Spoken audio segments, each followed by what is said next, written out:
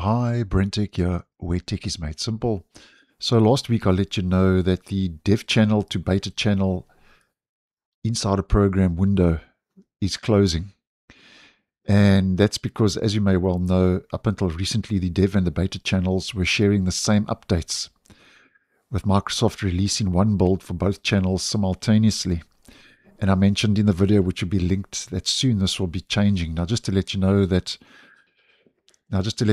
this has already happened, because the beta channel has received its own preview build 26220.7653 with the update KB 5074157. So the dev and beta channels now are two separate channels in the Insider program.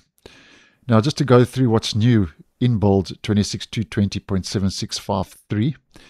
First of all, Microsoft says that it's updating the design of dialogues in accounts, other users, based on modern WinUI framework with support for dark mode.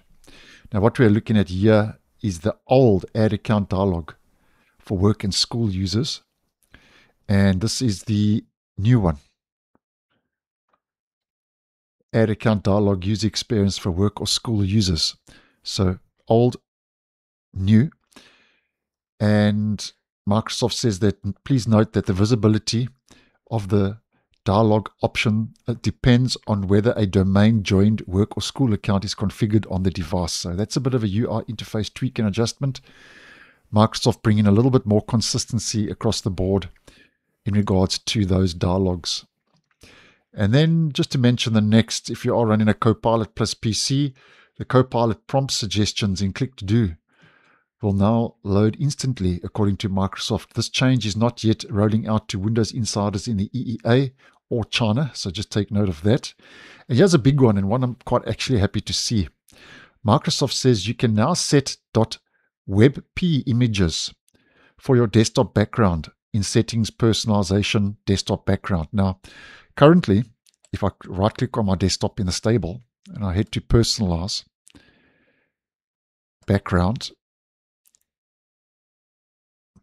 and I select Picture, and I browse Photos, and I head to a Pictures folder, it only picks up the JPEG as an example, or the PNG.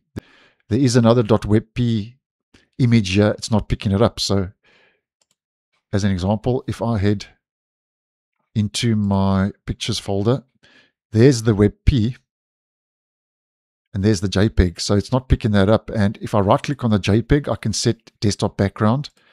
And currently in the stable, if I right-click, no option to set as desktop background. And I think that's a nice move because, up until this stage, that was not the case. So that's one of those small yet significant changes that's going to be taking place.